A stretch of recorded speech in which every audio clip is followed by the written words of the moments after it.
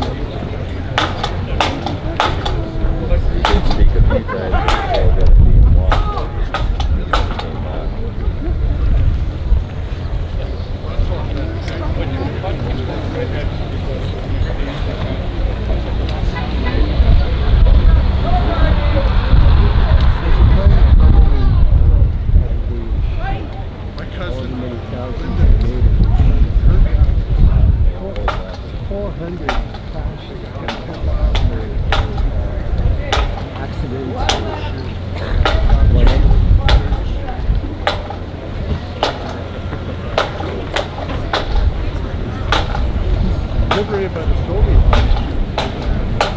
We're going to have to go out and come back around. Not until we know where we got the last itinerant.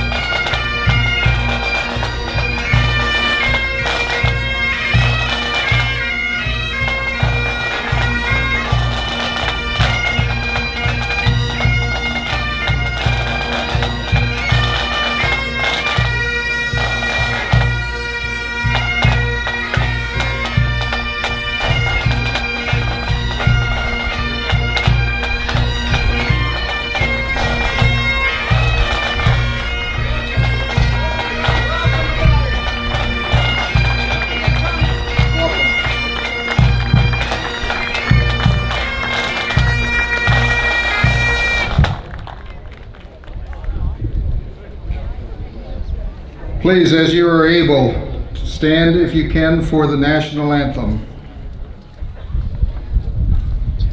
Sorry. I was gonna help you. Oh, okay.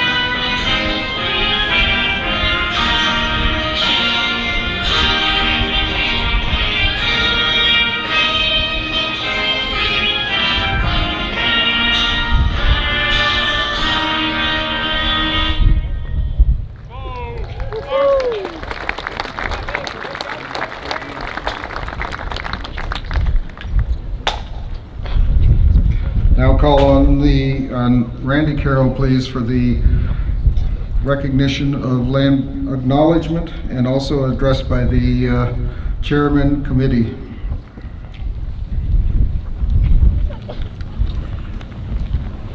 The town of Goderich has the privilege of being within the traditional territory of the Attawandaron and Ojibwe peoples. This land is covered by Treaty 29 of 1827 and in the lands protected by the Dish with One Spoon Agreement.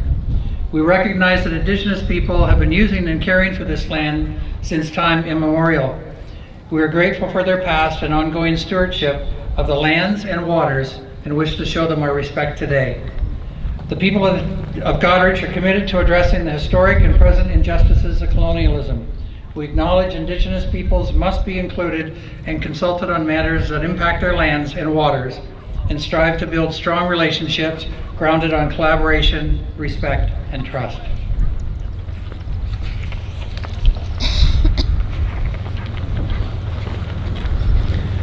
So as chairman of the Homecoming Lancaster Committee and president of Branch 109, I've got a few opening remarks.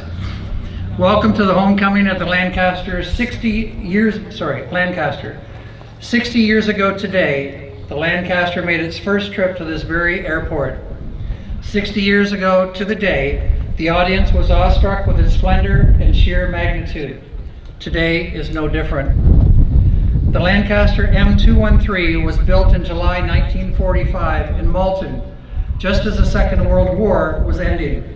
It never saw service overseas and was used for maritime patrol and search and rescue missions in Canada before it retired in 1963 and was sold to the Goderich Legion in 1964.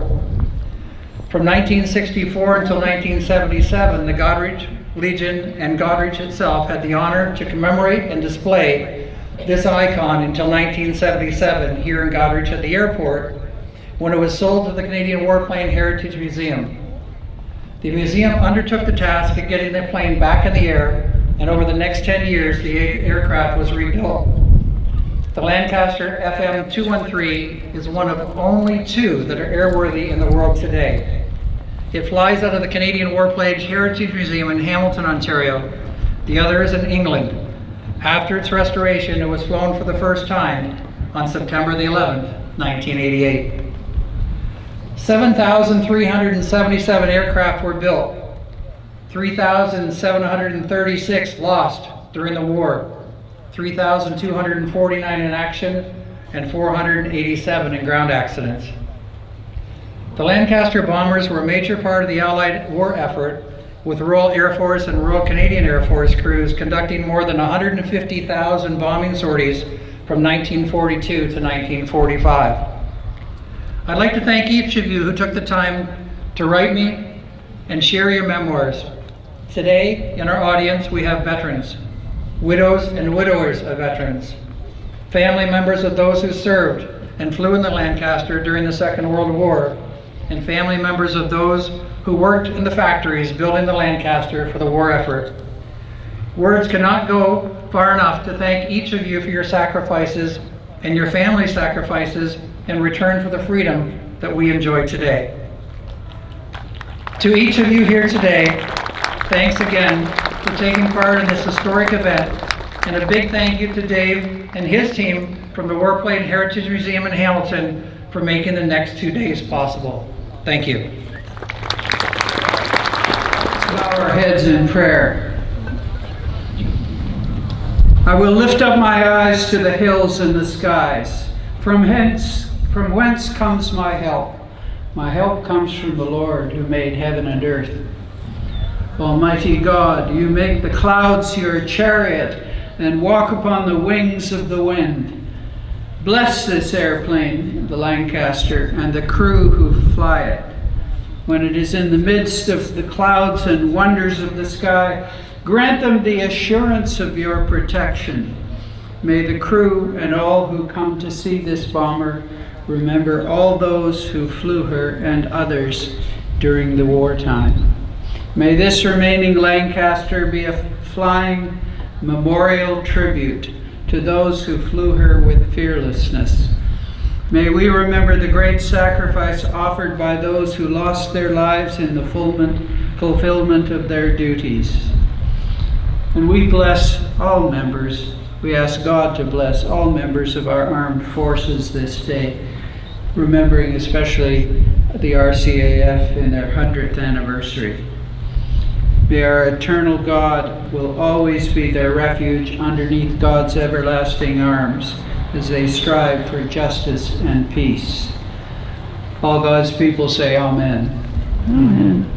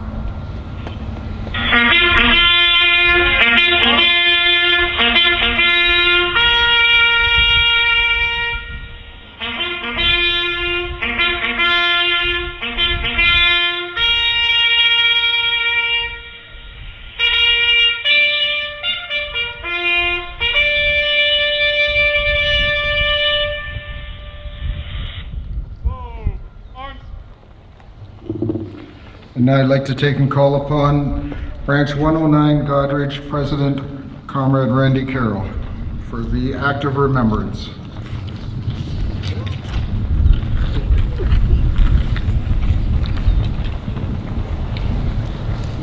They shall grow not old as we who are left to grow old. Age shall not weary them, nor the years condemn. At the going down of the sun and in the morning, we will remember them. Remember them.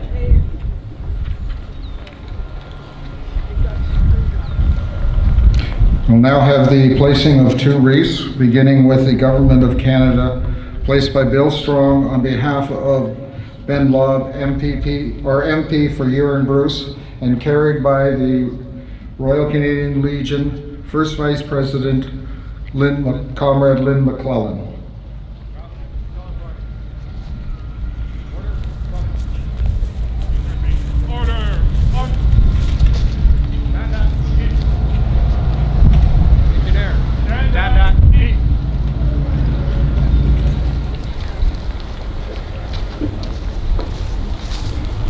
Please stand if you're able for the playing of God Save the King.